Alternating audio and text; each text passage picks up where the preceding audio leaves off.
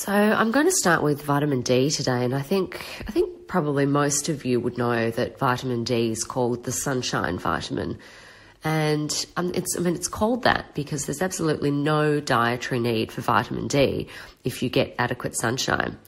And I think the real important words here is it's actually the if, because if it turns out that in certain climates which aren't near the equator, there's probably a really big question as to whether or not you do get adequate sunshine. So vitamin D, it really isn't actually a vitamin, it's a pro-hormone.